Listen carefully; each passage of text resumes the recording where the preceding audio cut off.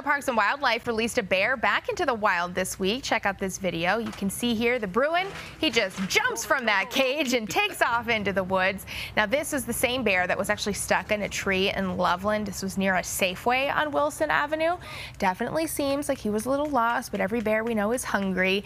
Hopefully he can find his way back home now. You know, maybe he got stuck up in that tree when he saw the prices for food these days. Right. He's like, you know what? I think I'm just gonna hang out in this tree and see what comes my way. Yeah, exactly. Good grief.